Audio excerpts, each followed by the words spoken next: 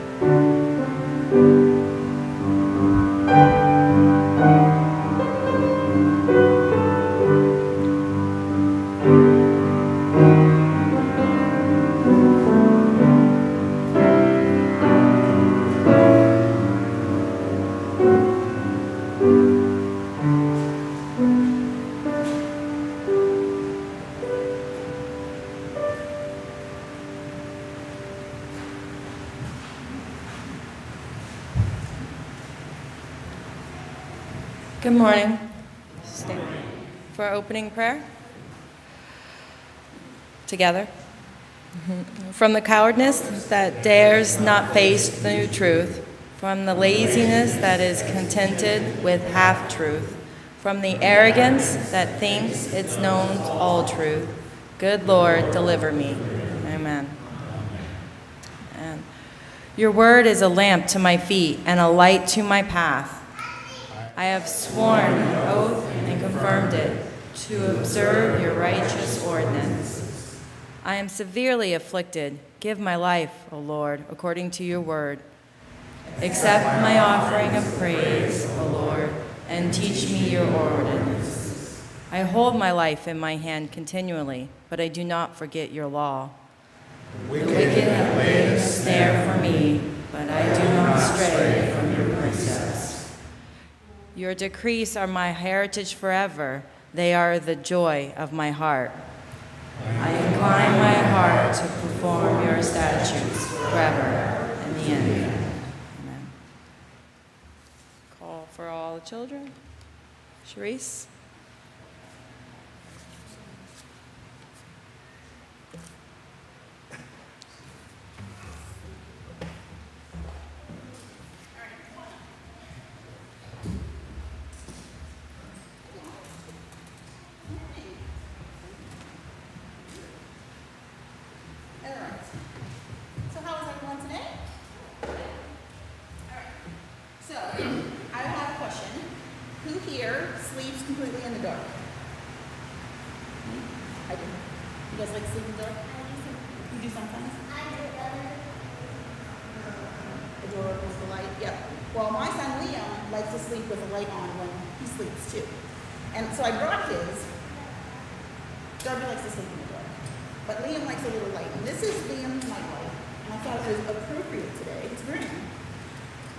This is like a train light, is what it is. But I thought it kind of matched the lamp on the front of the bulletin. Okay? Kind of looks similar? Yeah. Okay. Except for this light on the bulletin says, your word is a lamp to my feet. Now what do you think that means?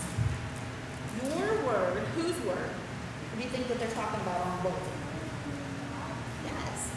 God's word is a lamp to my feet. Now, what do you think that means? That's a little tougher, actually. It means that, like, shows you where you're going, so God's telling you where you're going. You are right. The lamp shows you where you're going, and it tells you where to go. Now, it also helps. So, when Liam is in bed, he turns us on like this, and he makes his way to wherever he should not be going in the middle of the night. So, do you think that so if a light is supposed to show you exactly where you're going, and if God's telling you your path, do you think it's going to be able to see to the whole end of the path? You think that let's say you're going to the bathroom. Can you see all the way to the bathroom from your bed? No. Even with this light? No. So what do you think that you could see? Yeah, so you can see like right around your feet, right? So if God's word is the light, right, he's going to show you right where you are. But what might you have to do to see further? Move, right? You might have to take a step, and then when you take that step, the light will show around your feet again, right? I can see my bathroom. Well, that is good. Only one step will take you. But sometimes, when you're on a path, maybe you're trying to make a decision, or should I do this, or should I do that in life? Maybe you can't see really the path or where that's going to end up. But as long as you have God and God's light, it's easier just take the step in the right direction that God wants you to go, right? And then he'll shine the light on the next step, so that you never have to worry that you don't know where you're going, right? Yeah. Yeah, so if you're in the middle of the night, you take this real lamp. Do you have maybe a flashlight or a night light? You can see the bathroom light. But when I walk out, then there's like a light on the wall, and it's sensitive and it's there, then it lights up. Good. I have two of them. That's awesome. One on the stairs and one right next to me. Good job. So with all those lights, it's good to see where you're going, right? Yeah, it is. So,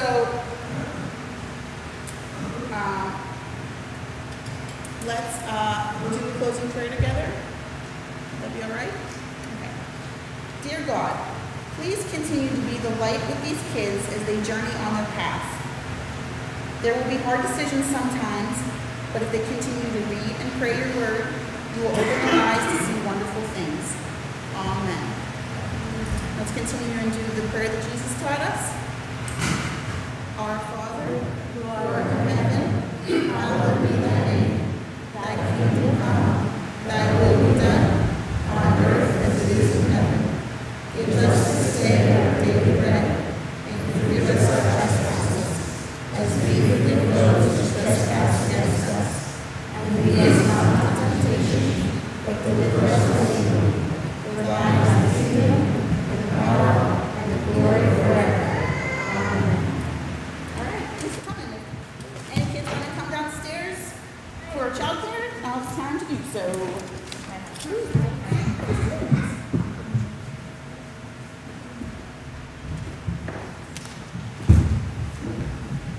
Let us now pass to one another the peace of Christ.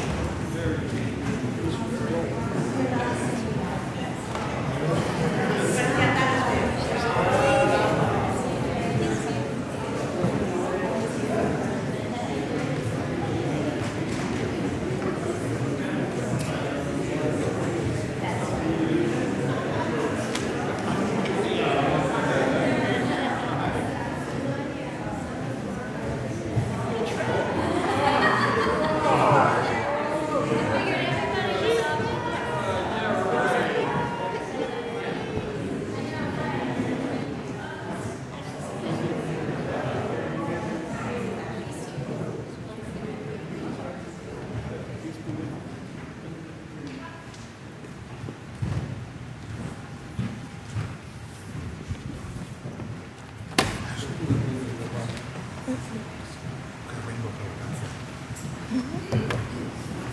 scripture, the parable of the sower, Matthew, chapter 13, verses 1 through 9. That same day, Jesus went out of the house and sat beside the sea. Such great crowds gathered around him that he got into a boat and sat there, while the crowd stood on the beach. And he told them many things in parables, saying, "Listen, a sower went out to sow, and as he sowed, some seeds fell on the path, and the birds came and ate them up. Other seeds fell on the rocky ground, where they did not have much soil, and they sprang up quickly, since they had no depth of soil. But when the sun rose, they were scorched, and since they had no root, they withered away. Other seeds fell among thorns, and the thorns grew up and choked them. Other seeds fell on good soil and brought forth grain, some 100-fold, some 60, some 30. Let anyone with ears listen." God is still speaking. Thanks be to God.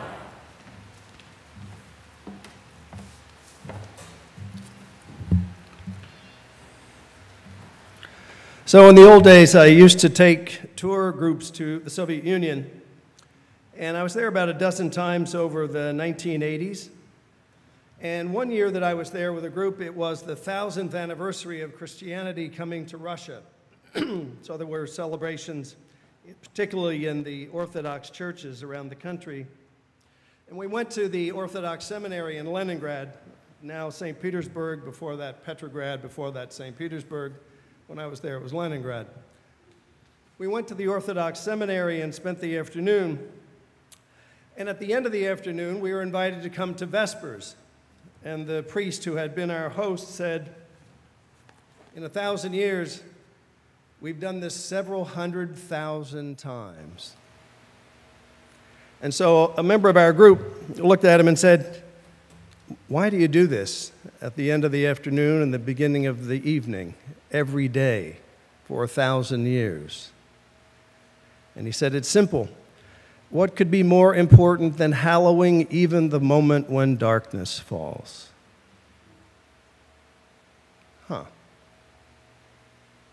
What could be more important than making even the moment when darkness falls a holy moment? The moment when darkness falls is different for each of us. Perhaps it's waiting for test results that we do not want to hear about. Perhaps it's because someone we love has relapsed yet again. Perhaps it's because a friendship or a relationship or a marriage is ending. Perhaps it's because we are losing or have already lost in the course of these days someone dear to us. The moment when darkness falls. And this ancient priest in an ancient country with an ancient church said, what could be more important than even making holy that moment when darkness falls? Clearly, we don't want to dwell in that darkness. We don't want to stay in that moment. But that moment, more than once, we will encounter in our lives. And the invitation to keep that moment, hard as it is, sacred, by looking for God's presence in it, is a serious invitation. The fact that we don't want to stay there in that place forever also means that this wonderful line from the psalm that Christy just read and that we learned about here in the children's sermon, that God's word, or when a real word of God comes to us, it's like a lamp unto our feet and a light unto our path. We know what the darkness feels like, which is why it is so important when light finally breaks through.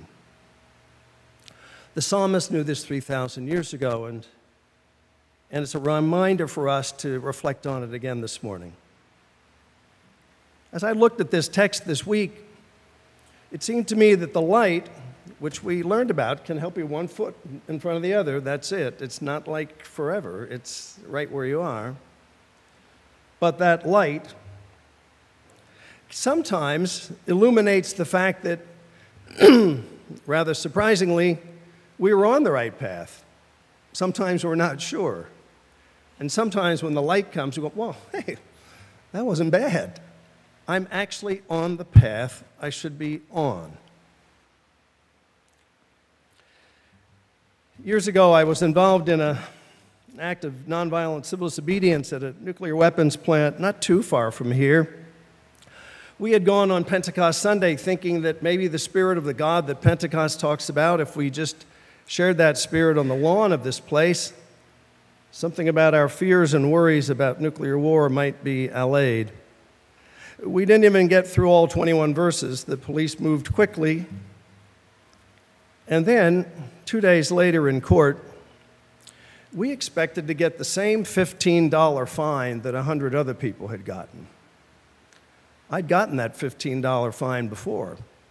Another 98 people had as well. Christine and I knew where we were going for lunch. This would be counting one's chickens before they're hatched, would be the title of this sermon, since we knew where we were going for lunch and probably knew what we were going to eat. Until the judge looked at two of us and said, "Haven't I seen some of you before?" And we were sort of honored to be recognized and said, "Yes." He said, "I'm tired of seeing you, 90 days. So the $15 fine became 90 days, and 2 hours later we were on the way to Billerica House of Detention. And so as we were walking up there, handcuffed with some other guys, two things happened. One of them funny, and one of them very important. The guy I was handcuffed to, I hadn't had a shower in 2 days, hadn't shaved, I had my clerical collar on. I didn't look my best. I wasn't having lunch with Christine. I was, shackled to him, going to Billerica for 3 months. And so he looks at me, I don't know where this came from, and says, "When we get inside, do you think you could get me like a radio?" And I didn't know what else to say to the poor guy. I said, "Do I look like I have the authority to get you a radio?" He goes, "How about a Bible?" I said, "That I can work on. I'll work on a Bible." To my right was my friend, and he said as we walked almost in the door, he said, "You know what, Michael?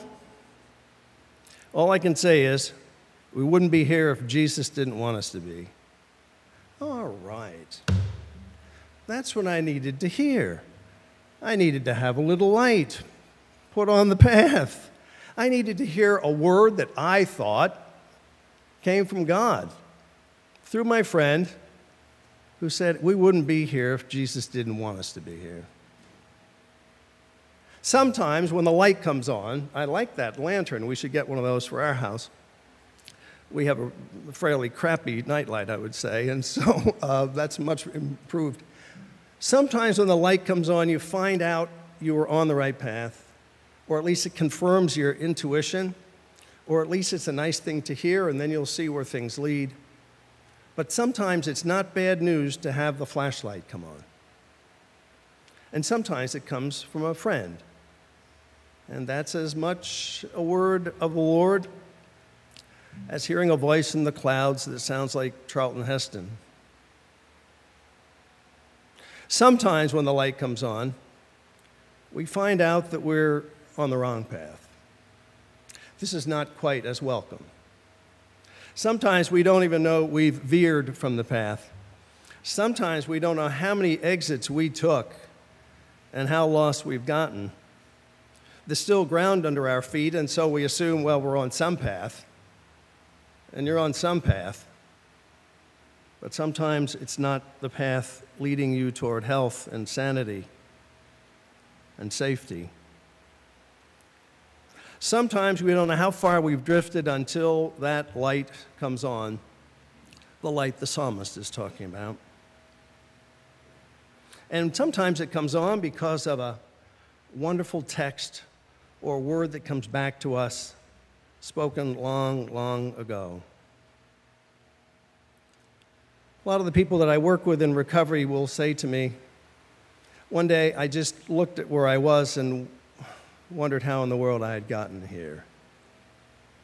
How in the name of God did I make so many exits in the dark and wound up here? And then sometimes they'll say, no little boy or little girl says to their parents, I can't wait to grow up and be an addict. So how in the world do we get where we wound up? The first verse of the first psalm actually helps us to see. It says, the healthy person isn't strolling with those who are wicked, isn't stopping to chat with those who are evil, and doesn't wind up sitting down in a circle of people who are scoffing and disrespectful. Notice what happened in the first verse of the first psalm, not even one page of this wonderful book that we're entrusted with. It's the trajectory of how we get to where we wound up. Gradually. Gradually. Well, I was just strolling, talking to people, really. And then I found myself, stopping and standing and getting involved in a real conversation. And then before I knew it, I was sitting down in the circle and felt like I was part of it. And then I asked myself, how did I get here?